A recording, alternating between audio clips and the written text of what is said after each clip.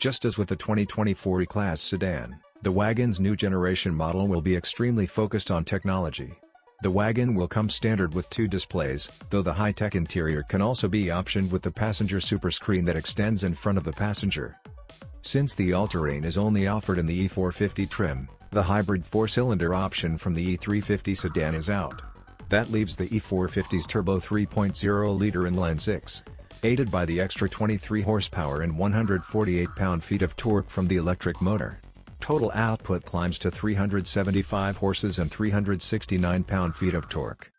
As for interior, the cabin is finished with rich-looking leather and metal switchgear, with ambient lighting wrapping the dashboard.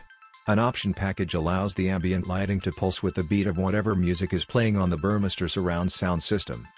The optional air suspension from the sedan comes standard on the wagon. This provides more ground clearance and continuously adjustable damping for the compression and rebound stages of the shock absorbers. With the car set to comfort mode, the vehicle is automatically lowered by 0.6 inch at speeds above 75 miles per hour to reduce wind resistance and improve fuel efficiency. Mercedes has not revealed pricing information for the new all-terrain, but I expect the new model will start around $77,000 when it begins arriving at US dealerships in the beginning of 2024.